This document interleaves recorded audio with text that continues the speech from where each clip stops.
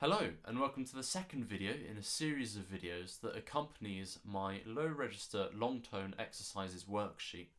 You can find the link for that worksheet in the description of this video.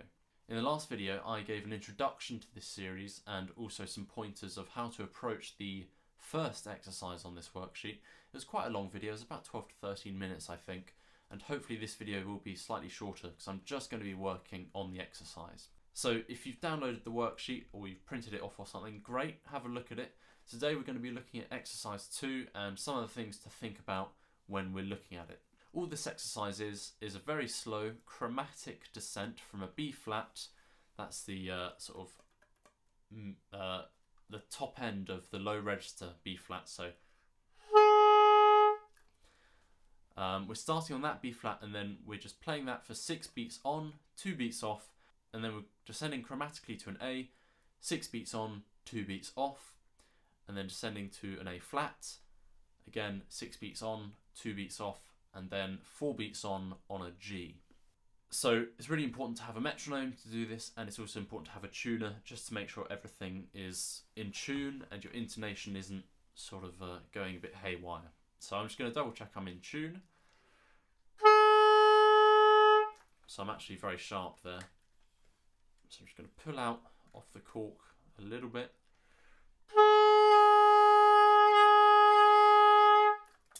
Still slightly sharp, so I'm just going to pull the mouthpiece slightly further off again.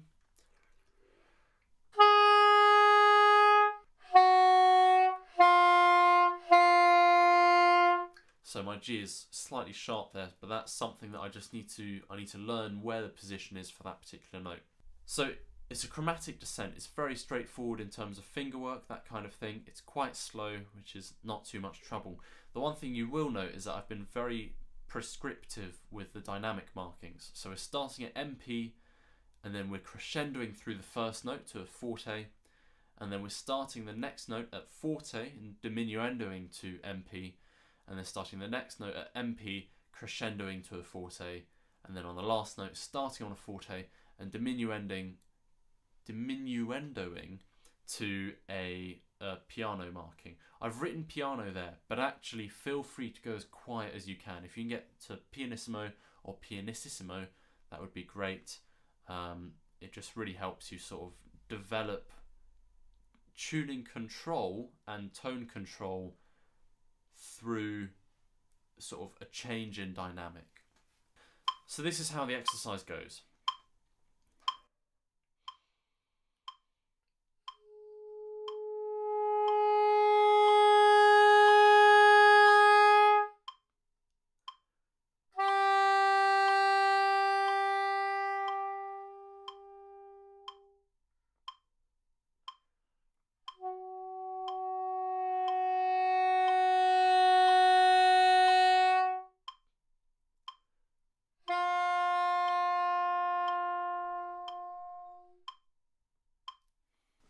So you will notice that in terms of dynamic change, the sound of the saxophone does also change quite a lot as well.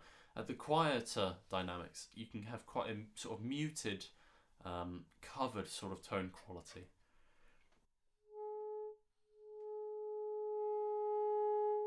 It's quite a dark sound, but I find that as you get louder and louder, the higher partials of the sound, the higher harmonics start to come to the front. So you might find that it becomes quite buzzy. So on a B flat,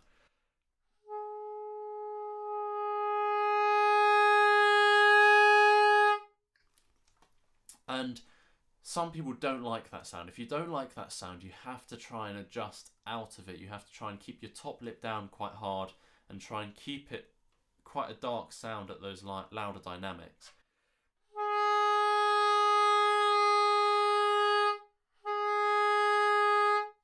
I find it quite hard to do, I'll be entirely honest, but also I think that in a way I would encourage you to embrace that kind of sound, that bright buzziness, because after all you're playing a saxophone, you know, you're not playing a flute, you're not playing a clarinet. People who compose stuff for the saxophone will inevitably want a little bit of that brightness, a little bit of the sort of shimmer over the top of the sound. And also if you're playing, for example, a concerto where you've got a full orchestra behind you, having that brightness will also help you sort of soar above the sound of the orchestra, especially if you're doing soloistic stuff. Having a bit of edge to the sound just helps it cut through all the accompaniment and stuff, so it can be really helpful to embrace that kind of sound. The other thing, I think the thing that's really tricky with this, again similar to the previous long tone exercises, is the starts and the ends of the notes, especially at the extreme dynamics. Starting forte on an A can be quite hard.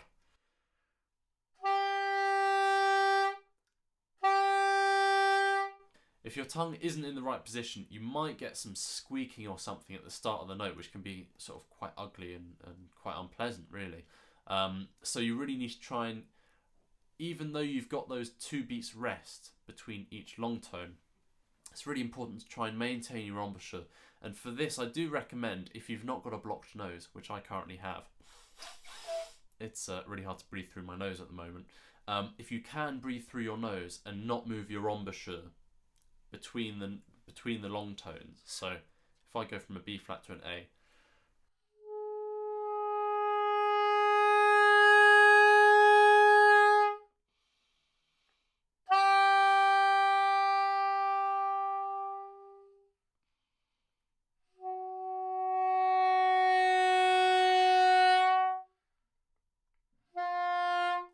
I messed that up a little bit. I started piano on that entry on the G.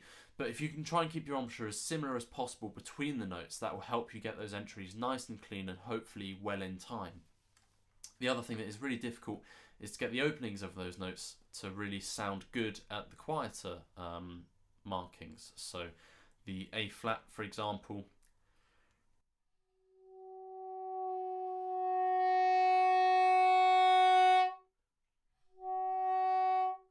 there, I would recommend, if you can, not to actually use your tongue to start the note, but just use the air. So it's more of a so it's not a ta, it's like a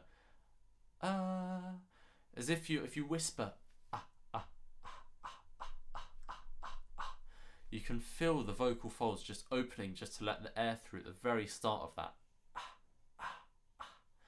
And it's a similar sort of feeling when you're starting. I find that those lower dynamics are quiet dynamics.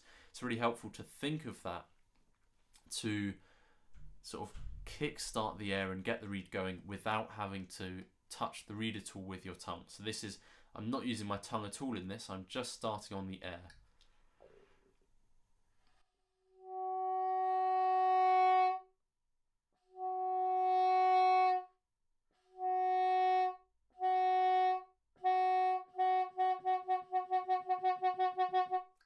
That's quite an advanced technique, so for beginners that might be quite troublesome. If you're struggling with that, just sort of just feel like you're just breathing out through the instrument. You're likely to get some squeaks and sometimes the note won't sound immediately, and that's just something that I think you should really work on. Just the start of those notes, getting them really crisp and clean, but at a very nice dynamic and a really nice tone.